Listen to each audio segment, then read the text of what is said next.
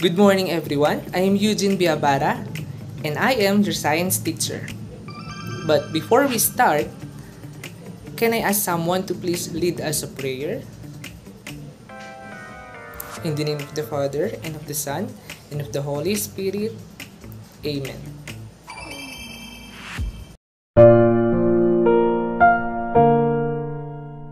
Please bow your heads and let us pray. Dear Jesus, please show me how to spend this day sharing your love in every way.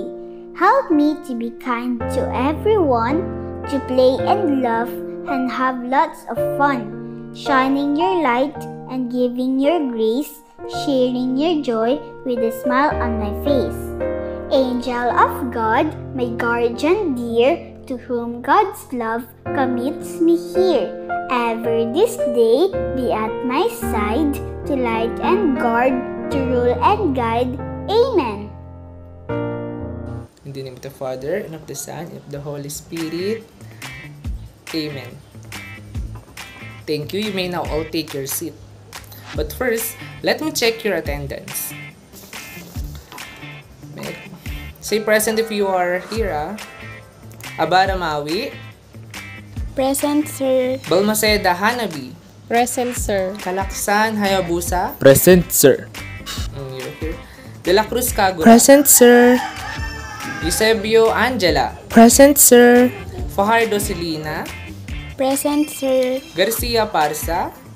Present, sir. And Paxley Gushon. Present, sir. Very good class. I am so happy because no one is absent for today.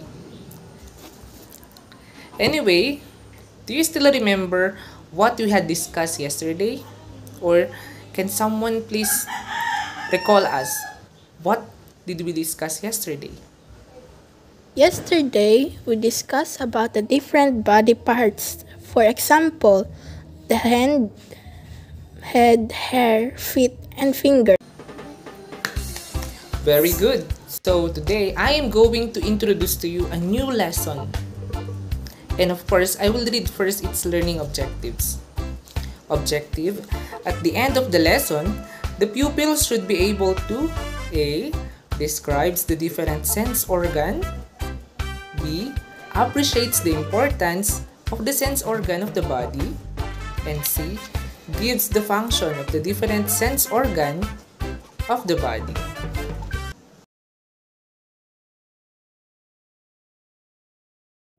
Class, do you know who's in the picture? No, sir. Alright, listen, I will tell a story of Helen Keller. Helen Keller of 1880-1968 lived in a world of darkness and silence. She was blind and deaf. She could neither see nor hear. Yet, she became one of America's most famous authors and lecturers. She has a very good teacher, Anne Sullivan. Anne made Helen fill objects with one hand. Then, she traced the word for each object onto the palm of Helen's hand. Now, class, I'm going to ask you several questions and please answer it. Okay? Number 1 question. Who is Helen Keller? She was blind and deaf. Very good. Letter B. Who was her teacher? Or what is the name of her teacher? Yes, Kagura? Her teacher, Anne Sullivan. Very good. Letter C. How did her teacher make her learn to read and write? Even if she's deaf and blind, right? How? Yes? Hayabusa, can you please answer? She let Helen fill objects with one hand. Then, she traced the word for each object onto the palm of Helen's hand. Letter D. What sense of organ did she use? Angela, can you please answer? The sense of touch. Thank you. Very good, class. Very good. You really heard the story.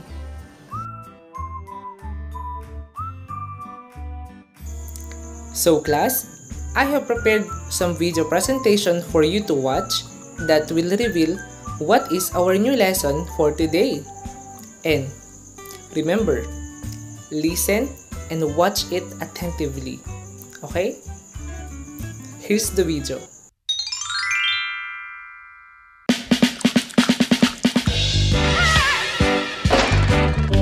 Our topic for today is sense organs. Our 5 sense organs are eyes, ears, nose, tongue, and skin. We are able to learn, understand, and enjoy all the things around us because of our sense organs.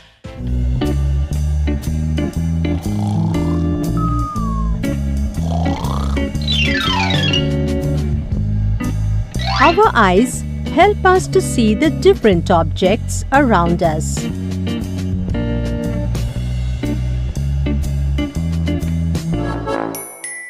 With the help of our ears, we can hear and differentiate the different kinds of sounds.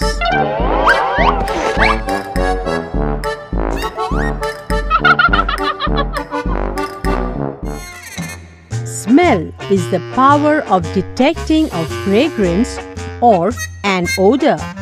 We can smell with the help of our nose.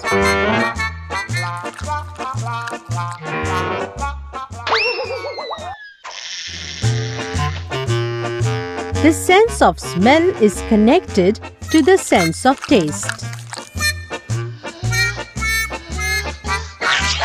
Food tastes less tasty if the nose is blocked.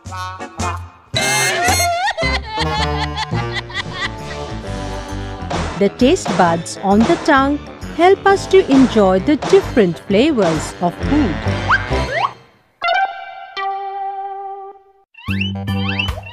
Our 5th sense organ is the skin.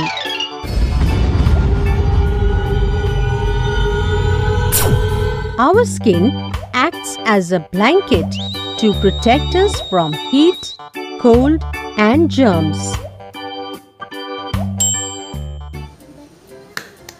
Very good. Next, I will be showing to you some words that you might be familiar with, and I want you to answer or give any idea about the word. Okay?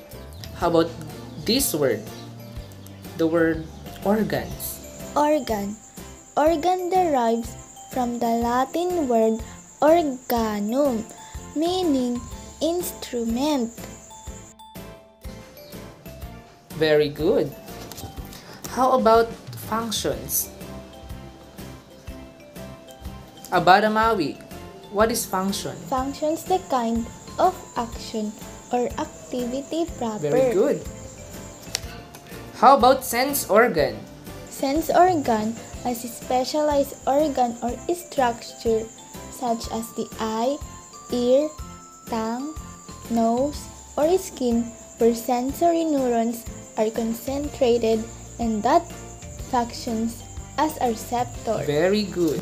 Okay, now I am going to present to you a picture and I want you to share any prior knowledge about the picture that I'm going to show you. Okay?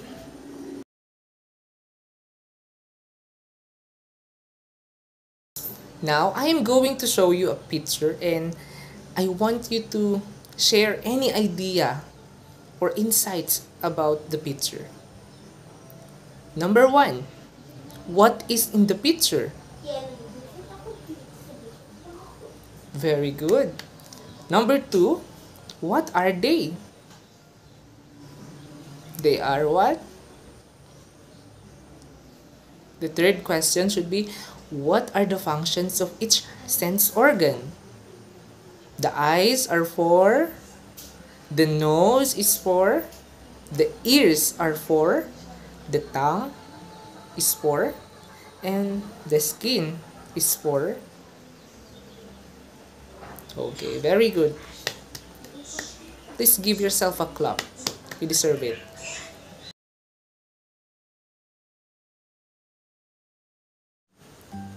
Very good. So, okay. Now that you have learned about the 5 sense organ and its function, I prepared a 10 questions for you to answer to assess your knowledge or whether you get our lesson for today or you have learned something about the lesson, okay? Number 1, okay, here's the instruction. Can you tell which sense organs you will use to describe the following? Okay, let's use number 1 as an example. Number 1, the height of the building. Your answer should be what sense organ you use when we talk about the height of the building.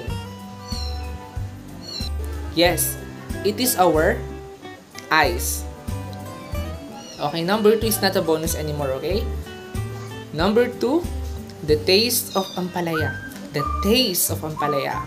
What sense organ are you going to use? Okay, may I call on Garcia Parsa? The tongue. Very good. Okay. Number 3, texture of a silk cloth. What sense organs are we going to use? The texture of a silk cloth. Pax Ligusion, can you answer? Very good. Yes, our skin. Number 4, the fragrance of sampaguita. What sense organ are you going to use? The fragrance of sampaguita. Well, Maseda Hanabi, can you please answer? Okay, yes. The sense of smell. Number 5. Number 5 is the beautiful music. What sense organ are we going to use? Yes, our ears. Very good. Number 6. The heat of the hot pan. What sense organ are we going to use? The heat of the hot pan. Yes, Isabio Angela, can you please answer? Yes, our skin. Number 7, the color of your friend's eyes. How would you know the color of your friend's eyes? Using what sense organ? Very good, the eyes. Number 8, the flavors of your mother's recipe or the taste of the food that we eat. What sense organ are we going to use?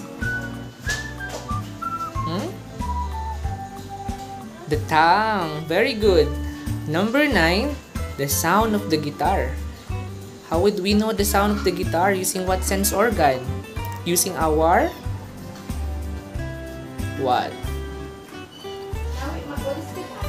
Yes, very good. Maui. The ears. Number 10, the temperature in Baguio City. What sense organ are we going to use? The temperature in Baguio City. The sense? What? What sense organ? Yes, the skin. We know Baguio is very cold, you know. Okay, please give yourself a clap. You deserve it, class. Okay, very good, class. Now, for your assignment, in your notebook, write different ways on how we take good care of our 5 senses. I hope you learned something about our lesson. Goodbye and see you tomorrow. Goodbye, class. Goodbye. Thank you.